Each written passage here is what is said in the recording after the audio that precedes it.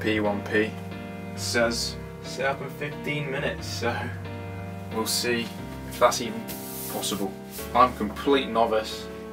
I've never even seen a 3D printer in real life, so we'll see how this goes. Shall we watch it? I don't know.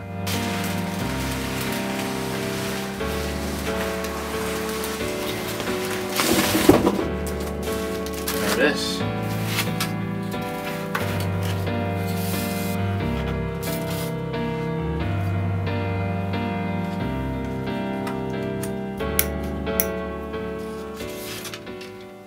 So I think I got a bit carried away. I already took off some of the zip ties. I'm going to start a timer and see how long it takes to get this thing going. I haven't read this yet, so I'll include that in the time.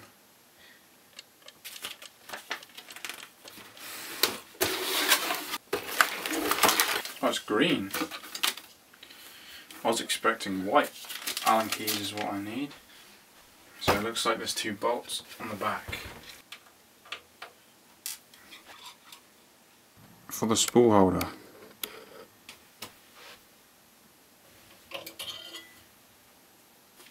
PTFE tube anchor.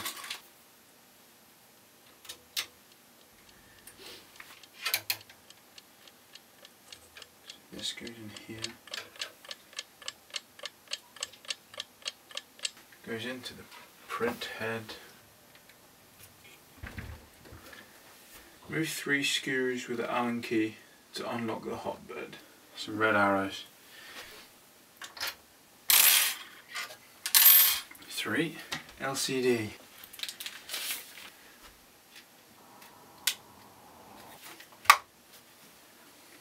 Screen's on. Printer binding. So to get the app and log in. So we're almost at 15 already. We've got the app. Connect the printer to power. Not a very long power cable. Jesus. Luckily I have a plug just down there, so it's plugged in.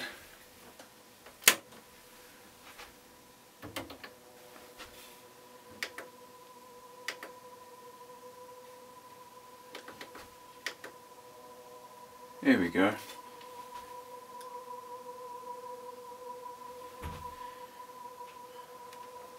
Oh, here we are. Time's ticking over. More help for stupid people like me to make sure you do everything right. Follow the instructions on the screen to complete the initial calibration. So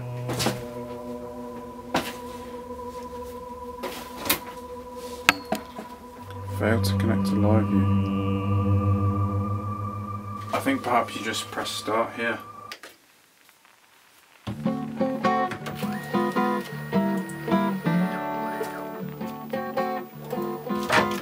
Okay, so I wasted a couple minutes with that.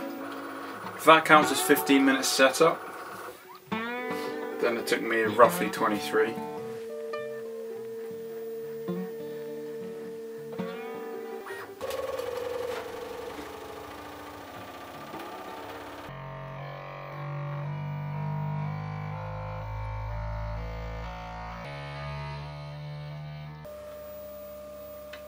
Self-test complete.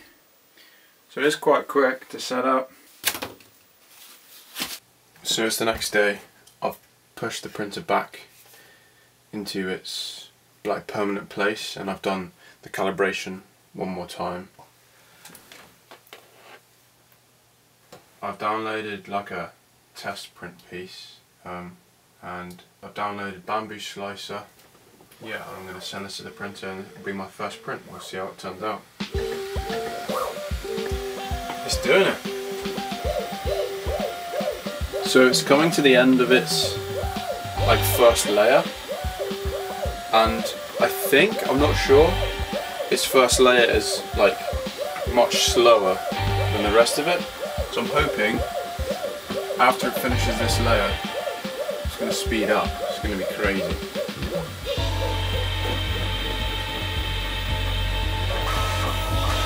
Holy shit! Oh my god. Okay, I've just noticed it's lifting. It's lifting on the corners. And I don't know if that's going to cause a problem. Stop, it's failed, it's failed, it's failed, it's failed, it's failed, it's failed. I realised I didn't get on camera how I fixed this problem, and it's a bed adhesion issue.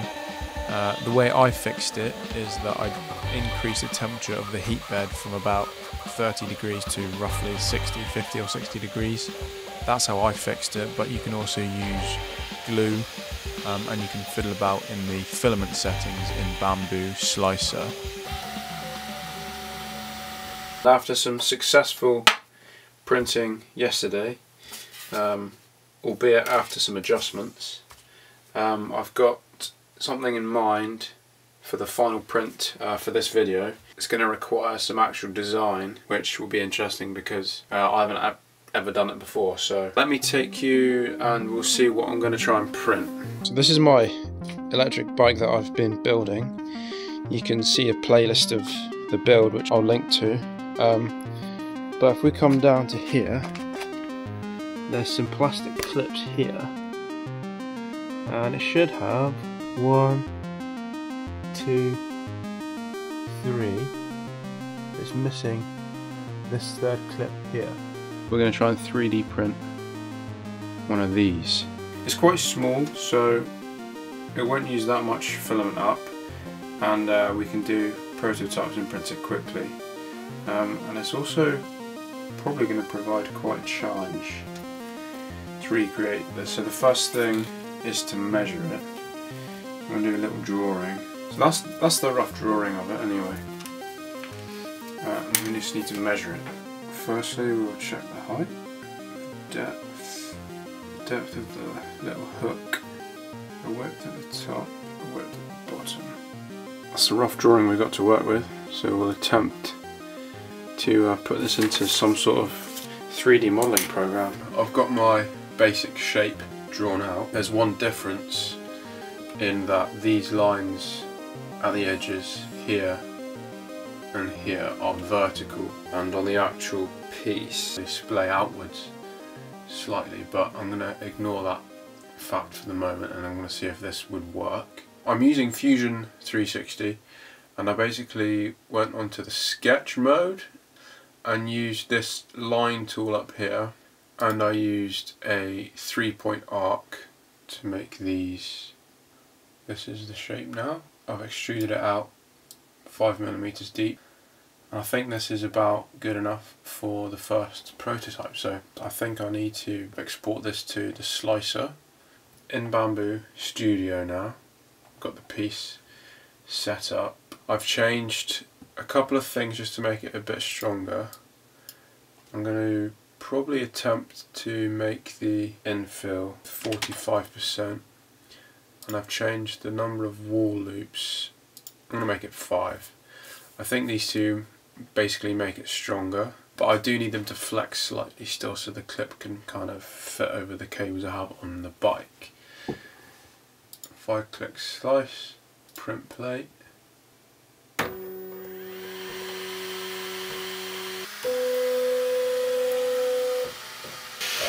So the first version's going. It's putting the first few layers down. We'll see how it turns out. Because it's so small, it's rapidly doing the print. So this is a side-by-side comparison between the 3D printed one and the original. And there's kind of 3 differences. One is the vertical outside lines of the 3D printed one. It's not quite the same with the original. Second is the sharpness of the corners, and that might be, one, because the original one's been worn into, but 2, it might be because of the way the 3D printer works with the round nozzle. And the third difference is the top overhangs aren't quite as long on the 3D printed one. But it's a pretty good first try, so I think we'll have a go and see if it fits on. Little flex test. It's the original one. Not so much for this. So this might need to be printed on something other than PLA. I'm not quite sure what. So I've got the original one here. We'll try and snap it on. As easy as that. So now we've got the new print, and we'll see how this goes on.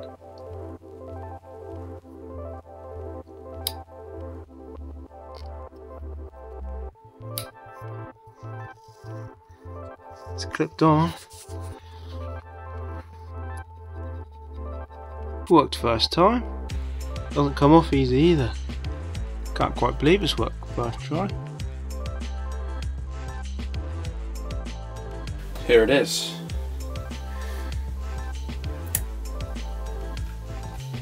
Final piece. Original 3D printed. It's not a perfect copy, but it works, and that's all that matters. So here are the clips. Can you tell which of the black ones is the original, which one's 3D printed?